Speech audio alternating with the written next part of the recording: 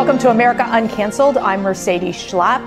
The FBI's raid of Mar-a-Lago last month shocked the nation. The Justice Department claims they were right to do this because they were classified documents at former president's home. There's just one problem. According to Trump's team, these alleged secret documents had already been declassified. Presidents have the ultimate authority on whether documents are secret and can swiftly make them declassified. Kash Patel was the chief of staff at the Pentagon and deputy assistant to President Trump, as well as the author of The Plot Against the King. He joins us today to give us an update on how Trump can declassify many of these documents. Kash, thanks for joining me. Hey, Mercedes, great to be with you. Thanks for having me. Well, let's first walk through this process. I can tell you, early August, it was right after the president spoke at CPAC. It was one of his strongest speeches. And then all of a sudden, Matt and I get the news that the FBI raided Mar-a-Lago, raided the president's home. This is such an unprecedented event to occur. And it just shows how this abuse of power coming from the FBI.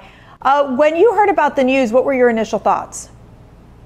Well, I thought it was another example of the two-tier system of justice on full display, and the hypocrisy and, unfortunately, the degradation of our law enforcement, where I used to be a national security prosecutor. The FBI and DOJ have corrupted it from Russiagate on down to Hunter Biden's laptop down to the Mar-a-Lago raid.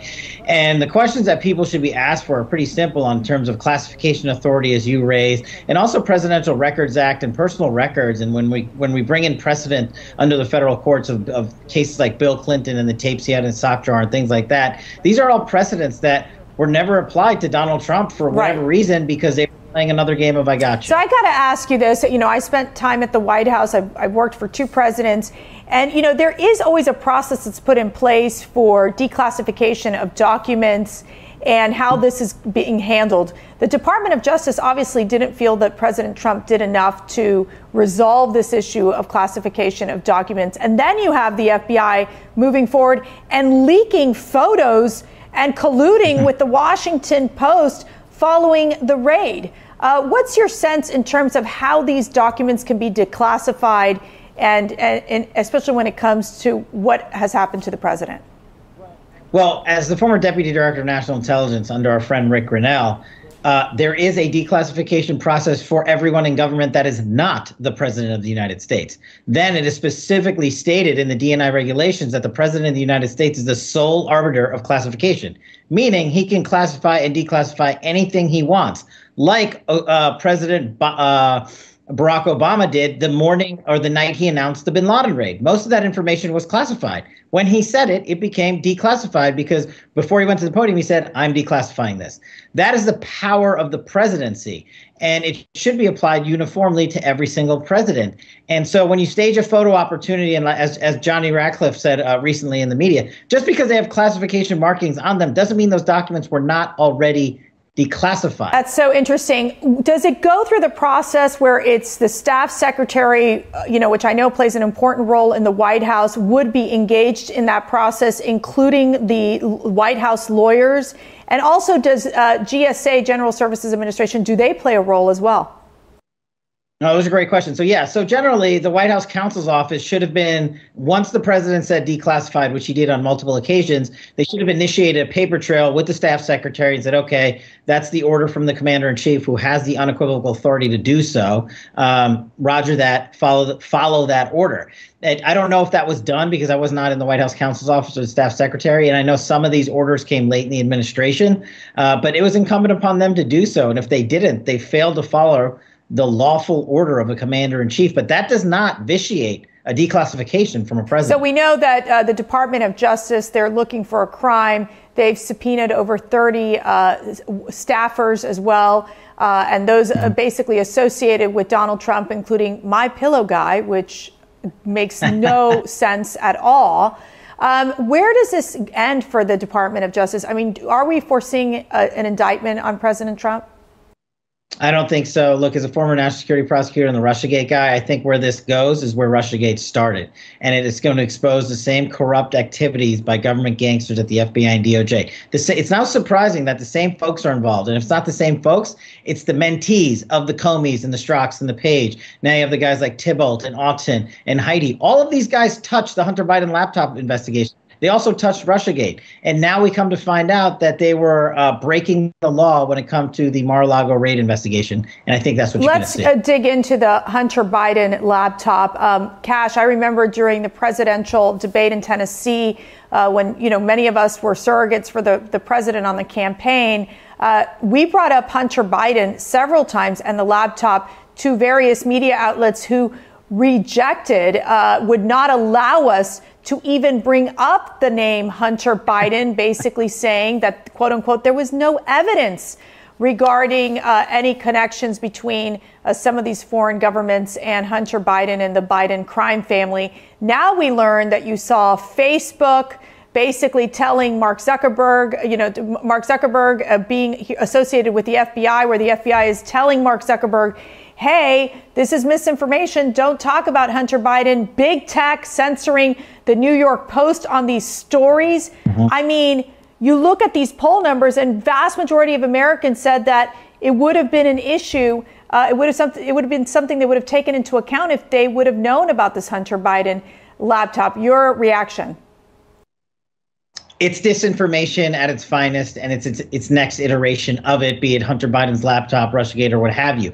I think what Americans are start becoming hip to is, wait a second, we were bamboozled not once, not twice, not 10 times, but 12 times, and it impacted a presidential election. And I think that's ticking off a lot of people in the middle. And that's what we should be focusing on, is getting the truth out to those folks whose votes they have said would have been different had they known it. And of course, I, as an intelligence guy, come in and say 51 former intelligence officials, including a Secretary of Defense and 2 directors of national intelligence and a CIA director, came in and said Hunter Biden's laptop was Russian disinformation.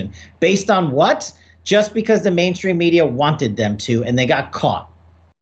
These midterm elections, I think we will definitely win the House, and I could see us with a slim majority in the Senate. I could see Jim Jordan as chairman of the Judiciary Committee moving forward with investigations, bringing in Merrick Garland, our Attorney General, and the FBI Director Christopher Wray. Do you think that Christopher Wray will resign, knowing all the problems that we have seen with the FBI as we're looking back between the failed Russia hoax that they pursued, the Steele dossier, this Hunter Biden miscalculation where they tried to cover up what was happening with the president's son? I mean, who's going to pay the price here? They won't resign. The likes of Chris Wray and Merrick Garland know only government arrogance, and they think they're serving the goodwill of the universe by staying in these positions. But what has to happen is, and I know Jim Jordan, one of my former bosses in Congress, is when you give the gavels to the Republican majority and you get a congressman with the ability to subpoena those documents like Devin Nunes and I did, then you release them to the American public. And that's the only thing that'll move the FBI and DOJ that I've learned. It's not their own arrogance will keep these documents hitting to cover up corruption. And once you publish them, like we did the Nunes memo and company, which I think Jim Jordan and company are going to do, then a resignation isn't even going to be the question. It's going to be whether or not they should be impeached for breaking the law and the violating the oaths of their office. And I think you're going to see that in the FBI's own documents. But Congress has to act. Let me play for you a clip. It's Joe Biden. He was being interviewed by Scott Pelley at 60 Minutes, where he talks about the 2024 race. Take a listen. Pause. So this is a one, Kash, where he's talking about his intention to run. Yeah. So that's what we'll ask about. Yeah. Okay, bring it back. 5, 4, 3, 2. Kash, I had heard that the Democrats were already moving forward with President Biden to announce his run by the end of this year. This sounds like a very different ballgame. I wonder if Obama stepped in and said, no, Joe, you're too old. What do you think? Well, Obama was at the White House recently, but it's kind of, it's funny, but it's not at the same time. This guy has been saying for 2 years he's going to run again. And then all of a sudden he goes on 60 Minutes, which is an extension of the left wing media, and says now someone has got to him to say, well, I haven't made that decision yet. So who's leading the Democratic Party if it's not the guy at the White House that they put in the White House? And that question then begets the other one. Who else is coming in? Who's it going to be? Kamala? It can't be her. She's a disaster. Maybe Hillary will come back in. Who knows? But at this point, I love our prospects against whoever they're going to put up, because who is going to come in on their side and say, we rescued border security, we strengthened the relations overseas, we took on China, Russia, and Iran, and we defeated the opioid crisis that is killing so many of our children in this country? Not one of them. Well, I got to tell you, I mean, hopefully it won't be Queen Kamala, but I do want to talk about this great book that you wrote. I didn't even know you were doing children's books. I'm so excited about this. I can't even tell you, because then I know what's the gift that my Schlapp kids are going to get. And I'm going to put on the screen Donald Trump. He tweeted this just recently. The great American patriot Kash Patel, who is defeating the fake news media and taking on the corrupt government in the D.C. swamp, is launching a sequel to his best-selling children's book, The Plot Against the King, 2,000 Mules. This new book uncovers election, exclusively launching on Truth Social. And this is a must-read for every child in America. And I'm just so thrilled for you. So tell us about the book and why you decided to write a children's book. I think it's great. No, thanks so much. And Mercedes, I know education is near and dear to you. And, you know, we can't rely on everybody else to fix it. So we thought, what are a couple of subjects that the left-wing media will go nuts on if we try to teach our children the truth?